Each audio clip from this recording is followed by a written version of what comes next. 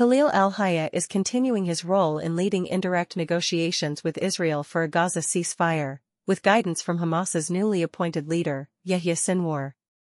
Hayya's role in these talks is crucial as Hamas seeks a ceasefire agreement and a deal to exchange Israeli hostages for Palestinians held in Israeli jails. Hayya, who has been a key figure in these negotiations, is well regarded within Hamas and has good ties with Iran, which is important for the group's recovery and support after the conflict. His continued leadership in these discussions underscores his significant position within Hamas and the trust placed in him by both Sinwar and former leader Ismail Haniyeh.